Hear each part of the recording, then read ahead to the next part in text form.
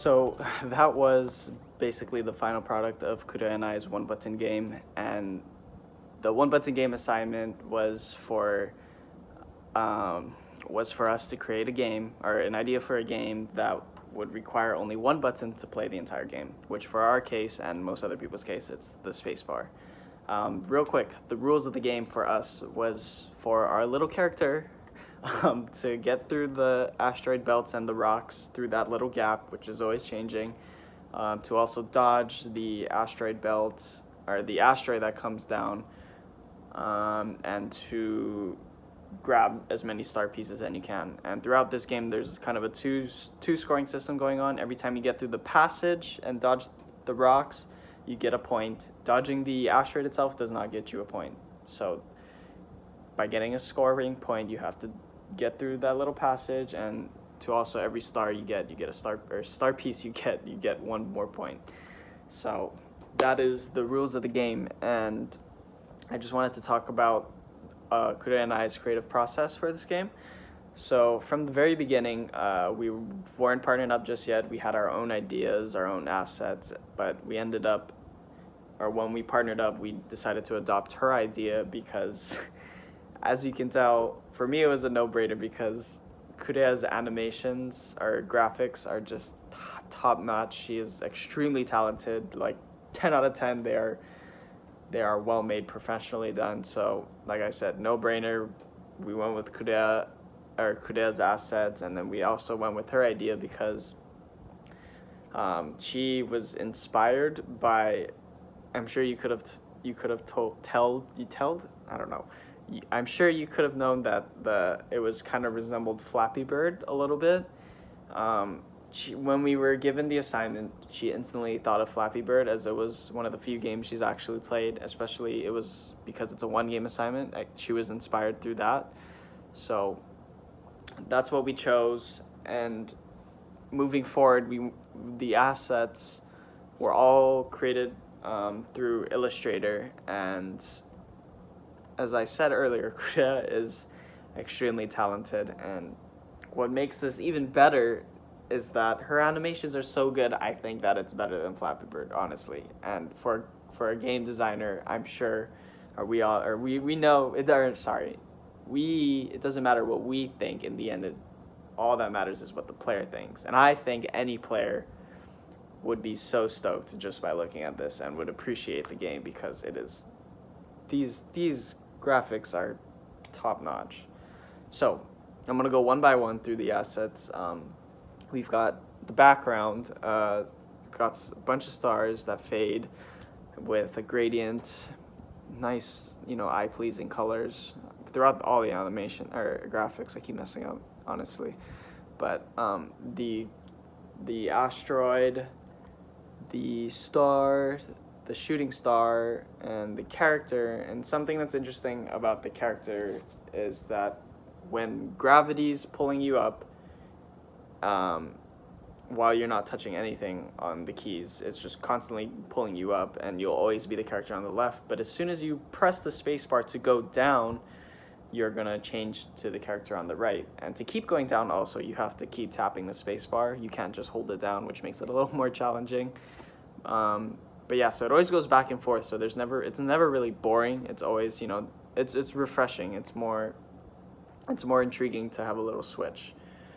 So those are the characters. This is the asteroid belt, the planets on the top, the clouds on the bottom, and here's the different variations of the rocks.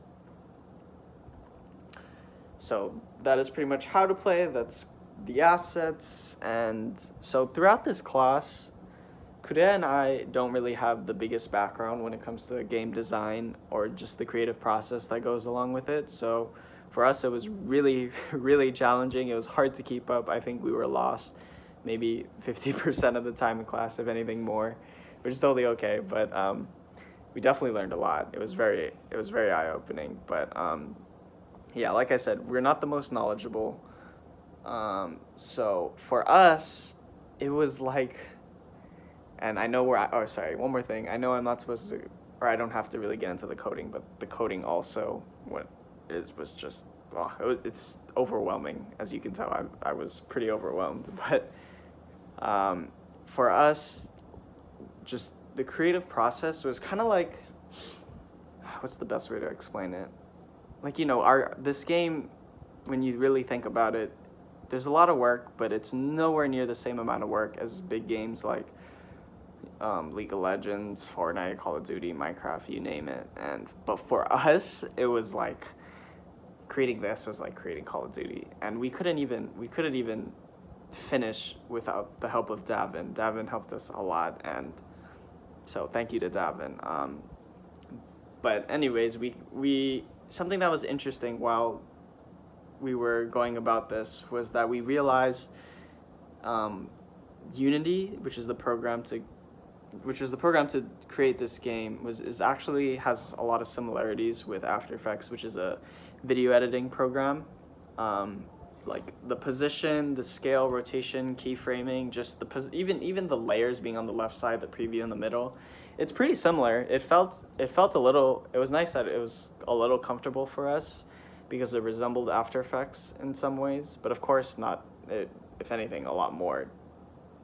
Sorry, how do I say it? Like, there's more differences than similarities, of course. But yeah, no, we never really thought that video editing and game design could have similarities, so that was really cool. During class, we're getting comfortable with movement, and scale. Like I said, we definitely ran into a lot of problems, but at one point we decided to utilize our background and create kind of an animation of what we expected to see. So here we go. This is the animation through After Effects. Got the gravity going down, the shooting star, the background, the asteroid, and I would say it came out pretty spot on for the end product to what we envisioned. Like I said, thanks to Davin, of course. There's no way we could have finished it, but I do not want to quit out of that. So yeah, just to wrap things up real quick, for both of us, it was a really eye-opening experience to really be hands-on with game design. There's just so much that goes on frame by frame, and you have to be creating everything that happens. You know what I mean? It's just, there's so much. I always knew there was a lot going on, but having to actually be hands-on with it is just, there's so much. For Kurea, she said that it was really interesting to be able to use her graphics differently than she would usually be doing, so why did I say that so weird? Yeah, basically she was just, it was different for her to use her graphics in a different way, is what I'm trying to say.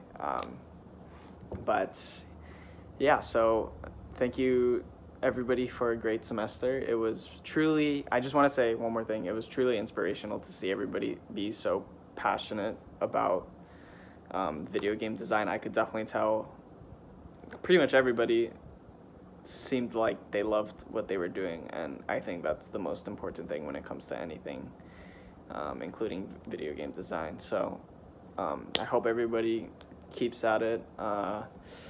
Yeah, I hope everybody has a good remaining semester, rest of the year, and so forth.